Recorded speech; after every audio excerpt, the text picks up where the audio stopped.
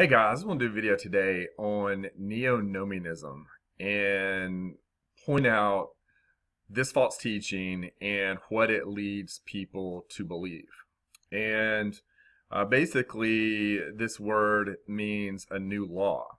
And what I want to do, I want to look at a couple articles, read some things out of these that define Neonomianism really well, and then add some comments and thoughts to that and show scripture to try to, um, get a good teaching out of this. And so let's just go to what Neonomianism means. And basically, like I said, it means a new law, and it teaches that the first law of God, or the Mosaic Law, could not be followed properly by anyone save Jesus Christ. Therefore, in order for people to be saved from their sins, that the law of grace was instituted by God, and this new law of grace had different obligations than the old Mosaic Law, where perfect obedience was required for this. And so the new requirements of the gospel of the good news are faith in Jesus Christ and repentance from sins. So basically, turning from sins and keeping a new set of laws and commands. And so, first of all, people who teach Neonomianism and that Jesus brought in a new set of laws and commands for us to follow in order to receive eternal life will teach that people prior to the cross were saved by the old law and the adherence of the old law, and will often fall into the trap that, although they know that there was never perfect obedience to the law on either side of the cross, whatever law they're talking about, that by sincerely doing and following the Mosaic Law and sacrificing bulls and goats and calves, that their sins were forgiven because of being sincere in trying to be obedient to the law that God instituted for that generation.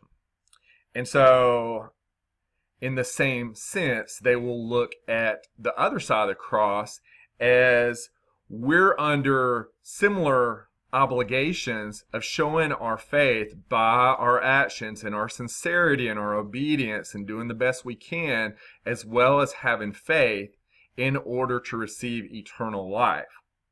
And so, Neonomianism summed up is the idea that Christ has, by his atonement, lowered the requirements of the law, that mere endeavor is accepted in room of perfect obedience. So you'll see people that teach, these works-based salvation and that you have to be obedient to God, and they'll say, well, we know that we're not in perfect obedience. Nobody's in perfect obedience. We're not teaching that. We just teach that you have to willfully turn from your sins, and you have to willfully keep God's commandments as best you can. And when you slip up or you don't follow God's commandments, then God's grace kicks in. But in order to receive that grace, you must be following God's commandments to the best of your ability. And so, obviously this is counter to the teachings of the Bible, where, Neonomianism says that a sinful heart of man is sufficient for salvation by our trying, though not perfectly, to keep the new law that has two requirements now: faith and repentance of sins.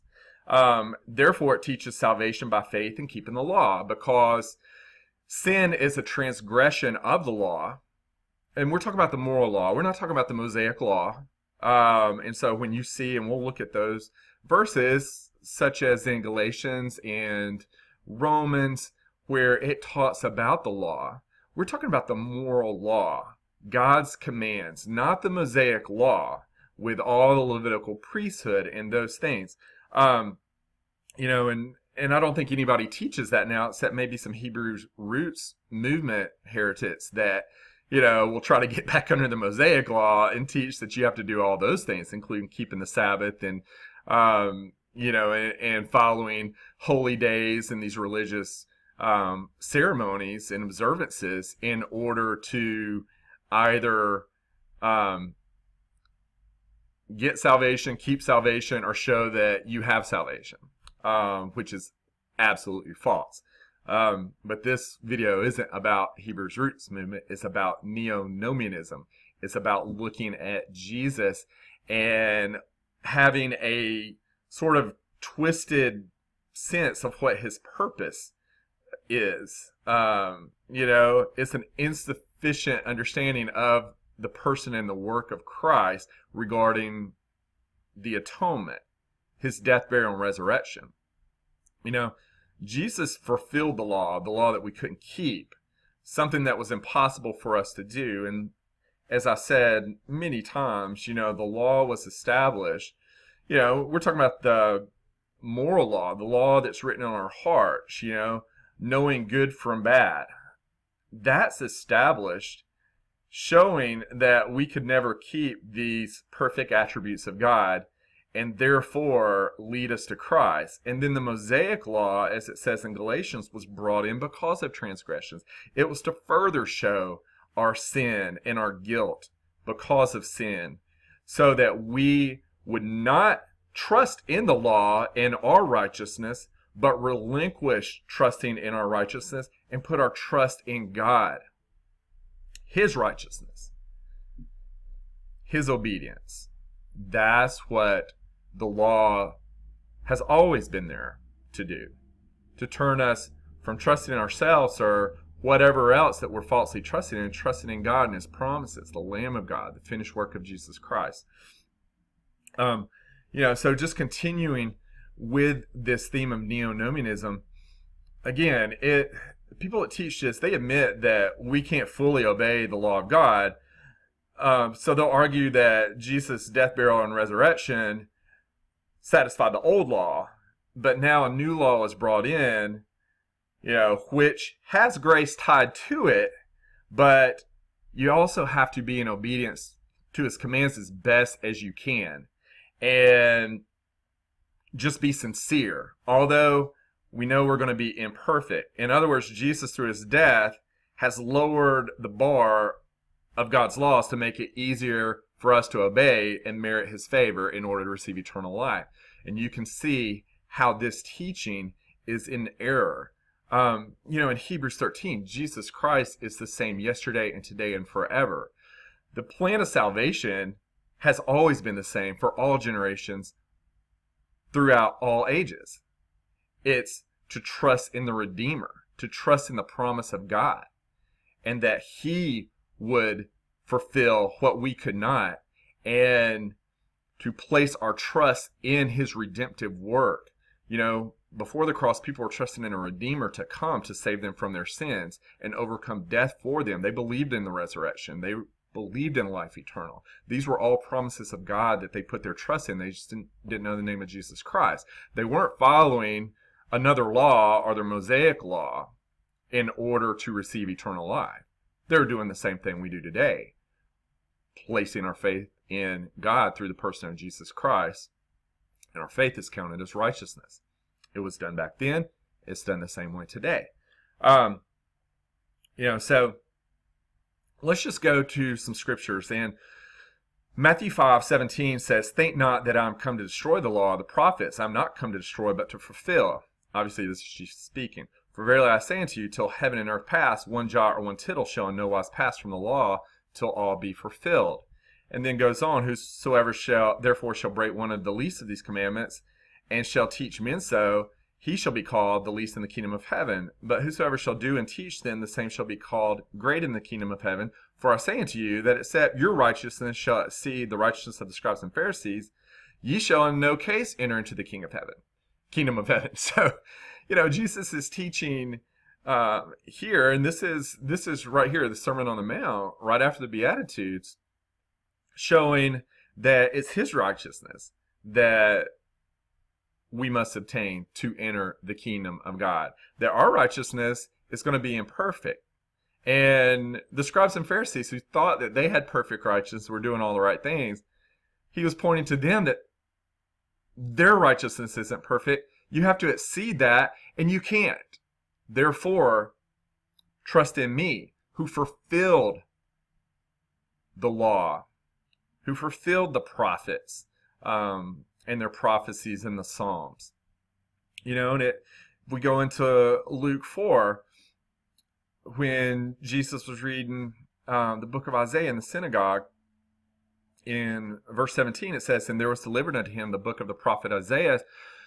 And when he had opened the book, he found the place where it was written, The Spirit of the Lord is upon me, because he hath anointed me to preach the gospel to the poor. He hath sent me to heal the brokenhearted, to preach deliverance to the captives, and recovering of sight to the blind, to set at liberty them that are bruised, to preach the acceptable year of the Lord." And he closed the book, and he gave it again to the minister, and sat down. And the eyes of all them that were in the synagogue were fastened on him. And he began to say unto him, "This day is the scripture fulfilled in your ears."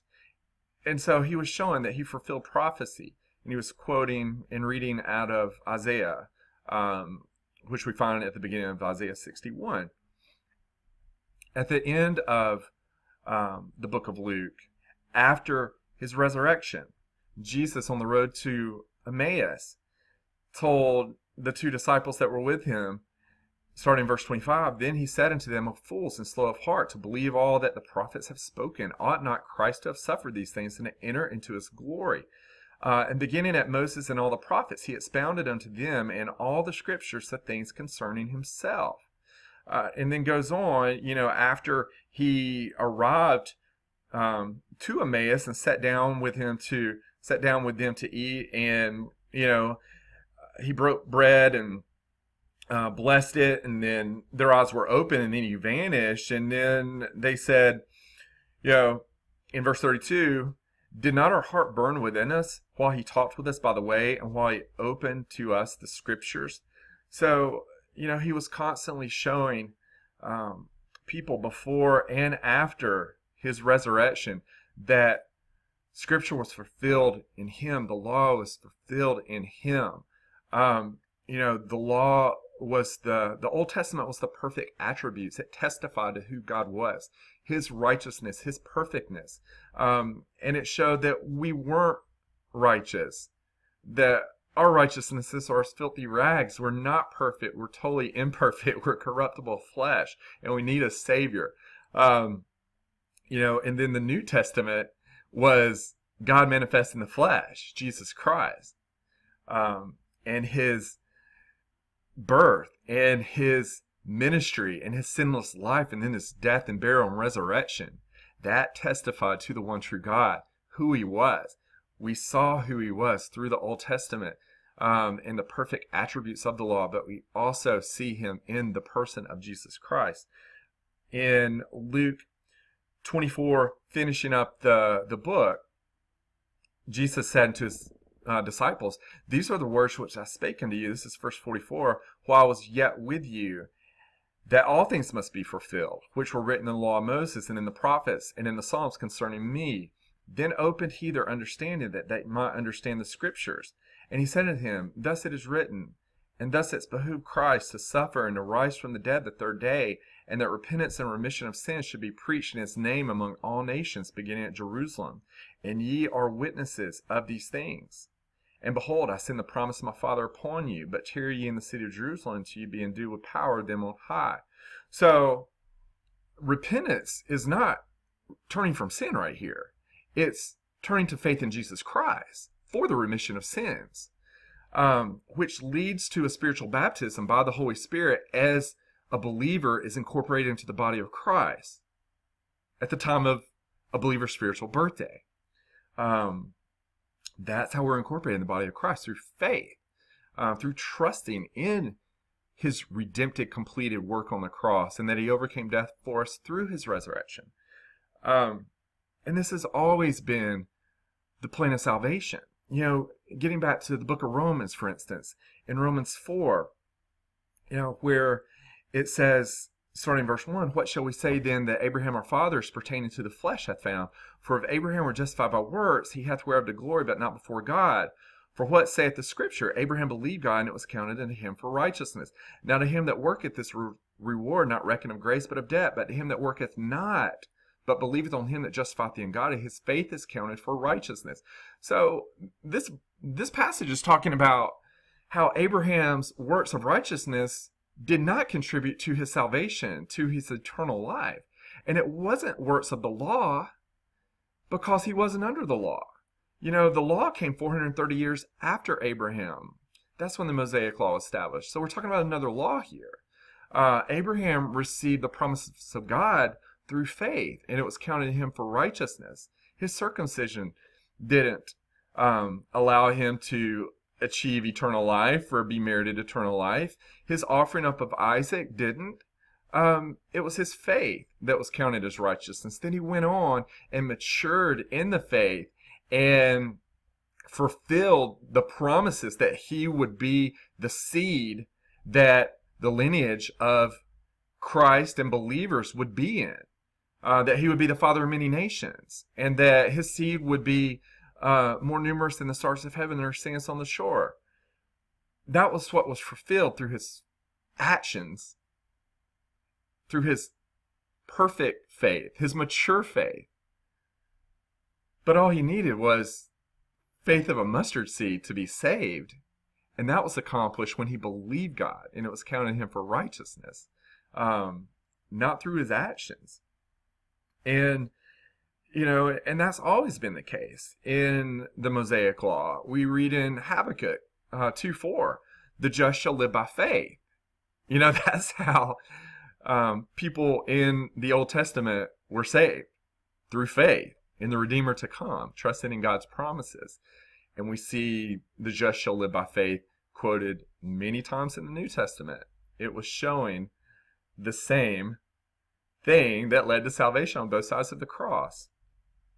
You know, in Galatians, if you look at Galatians 3, you know, this really summarizes it well, you know, because it talks about Abraham and the old covenant and the promises of God, and leads into works of righteousness and following the law that they do not contribute to salvation, never have. In Galatians 3:6 it says, even as Abraham believed God, it was counted to him for righteousness. Know ye therefore that they which are of faith, the same are the children of Abraham. In the scripture foreseeing that God would justify the heathen through faith, that's a Gentile nation. So the children of Israel, as well as the Gentiles, have always been justified by faith. But it goes on, preached before the gospel unto Abraham. So the gospel was preached unto Abraham. I mean, the gospel was preached unto Moses. You know, Christ was preached, as we see in Hebrews 11, the faith chapter was preached to Moses. Moses knew the Messiah, the Christ, to come, and knew that that was what he was placing his faith in for eternal life, to receive the promises of God. Abraham knew the same thing, because the gospel, the true gospel of Jesus Christ, was preached to him also. 2,000 years before Jesus Christ, God manifested in the flesh in the person of Jesus Christ. It goes on in verse 9, so then they which be of faith are blessed with faithful Abraham. And then continues, for as many as are of the works of the law are under the curse. For it is written, cursed is everyone that continueth not in all things which are written in the book of the law to do them. But that no man is justified by the law in the sight of God. It is evident, for the just shall live by faith. So there's Paul quoting in Galatians, he does it elsewhere too, Habakkuk 2:4, showing that the Mosaic Law, as well as the law of the moral law that has always been part of man's conscience and knowing right from wrong, you know, since the creation and the knowledge of the tree of good and evil in Adam and Eve's time, you know, we have had that conscience and the knowledge of sin. And just like Adam and Eve tried to cover themselves with fig leaves, which could have been from the tree of knowledge of good and evil. They were naked and trying to cover themselves with the same thing that condemned them, that couldn't save them. You know, the law. But the Lord made a way for Adam and Eve and sacrificed what I think was a lamb, showing the sacrificial Lamb of God would cover our sins. And he covered them physically with a coat of animal skins. But from a spiritual sense, it was Jesus's imputed righteousness that clothed them. And they received it by faith. It's been the same since the beginning. So sorry to get on that tangent. Let's get back to Galatians. And, verse 12, and the law is not of faith, but the man that doeth them shall live in them. Christ hath redeemed us from the curse of the law, being made a curse for us. For it is written, cursed is everyone that hangeth on a tree, that the blessing of Abraham, so we're back to Abraham before the Mosaic Law, might come on the Gentiles through Jesus Christ, that we might receive the promise of the Spirit through faith. So, and then goes on, in verse 16, now to Abraham his seed were the promises made. He saith not unto seeds as of many, but as of one, and to thy seed, which is Christ. And we can just read the rest of Galatians. Just read Galatians 3, for, in verse 18, for if the inheritance be of the law, it is no more a promise, but God gave it to Abraham by promise. And down to verse 29, and if you be Christ, then ye are Abraham's seed and heirs according to the promise. So, Isaac was the son of promise, and we're sons of promise through Abraham's seed, through faith in Jesus Christ, not by establishing our own righteousness, not by following the law through our obedience, because it's imperfect obedience. And God requires perfect obedience, It's not our righteousness, our obedience, just like in Romans 5:18 and 19. It's the righteousness of one. It's the obedience of one. It's Jesus Christ and his righteousness, his obedience, that leads to justification through faith in him. That's justification of life. What he did shall many be made righteous, not what we do. And going to Romans, Romans 8:3, for what the law could not do, in that it was weak through the flesh, God sending his own Son in the likeness of sinful flesh, and for sin, condemned sin in the flesh, that the righteousness of the law might be fulfilled in us. That's Jesus Christ that it's talking about. It says, well, I'll just let you read the rest of Galatians. I mean, we could read this and go on, but hopefully I've made my point. Hopefully you see this teaching, that Neonomianism is a false teaching, and it leads to a false gospel, that you're trusting in your obedience and you're turning from your sins. Although imperfect, you just have to be willing to turn from sins, and then have faith in Jesus Christ. But that's not how it works. If it's by grace, then it's no more of works, as it says in Romans 11:6. So just to summarize, thankfully in the Bible, the gospel's not a new law for us to follow, because nobody could follow the law, whether it was written on our hearts, whether it was the Mosaic Law or anything else. Nobody could follow it perfectly through our sincere efforts. Nobody save Jesus Christ has ever been able to fulfill the law. So, the gospel is the good news. That's bad news, that we have to follow a law that we can't in order to attain eternal life.